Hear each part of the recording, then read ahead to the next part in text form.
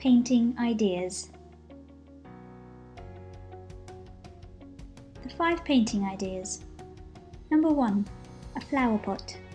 Number 2, seasonal cards. Number 3, tea light holder. Number 4, a framed keepsake. Number 5, a bird feeder or money box. Tips before you begin. Get non-toxic and washable paint. Trust us on this, it will save you heaps of time with the laundry later on. Prepare your craft while the kids are still sleeping. A teacher recently told me that the attention span of a child is their age plus 2 minutes. So if they're 4 years old, their attention span is about 6 minutes. And if it takes you 6 minutes to set up your craft, they're likely to be already playing with the paints before you're ready to go. And that's not a great scene for you or for them. Oh, and don't forget the wet wipes. Have them ready to hand. You're probably going to need them. Time your craft so that it happens just before either bath time or bedtime. That way you can clean them up easily and you have time to tidy up afterwards. And don't forget, practice good hygiene throughout. The flower pot. You'll need a ceramic pot, some paint, a sealant, some brushes, some soil, seeds of whatever you choose to plant, a paint palette to mix the paints, and an apron to keep the kids' clothes nice and clean. Step 1. Paint the pot and let it dry. Top tip: if you paint your own pot, they'll likely copy you. Let them get messy and do it however they want. Step 2. Seal the pot and let it dry. I used Podge, which is available from most craft shops. It's non-toxic and will make your pot waterproof. Step 3. Fill with soil and seeds of whatever you choose to grow. The best thing is you don't have to just grow flowers.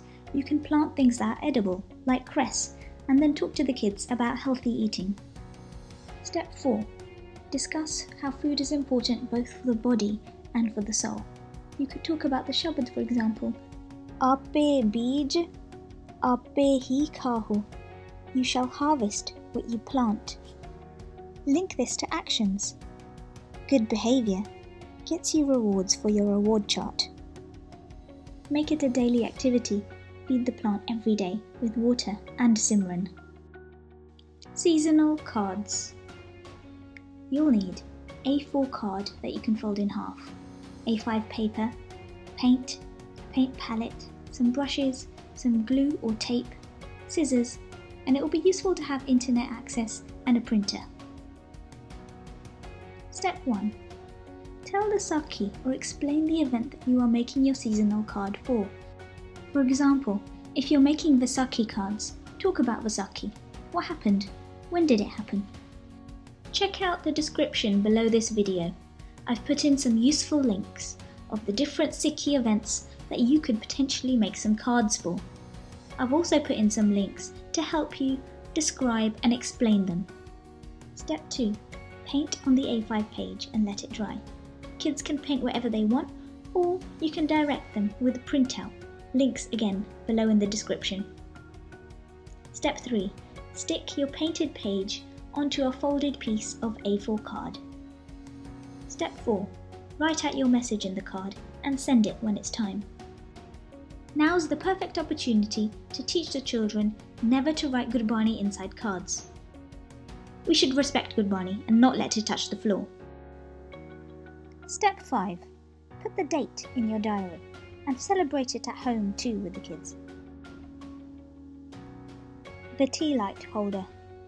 You'll need a glass jar with a wide neck at the top, some paint, glue if you want to add any sequins, and the tea light of course. Step 1. Wash and dry your empty glass jar. Make sure the top is wide enough to fit a tea light. Step 2. Paint the jar on the outside, not the inside. Step 3. Put your tea light inside. It can either be a real tea light or it can be a battery operated one. Step 4. Talk about what to do in an emergency.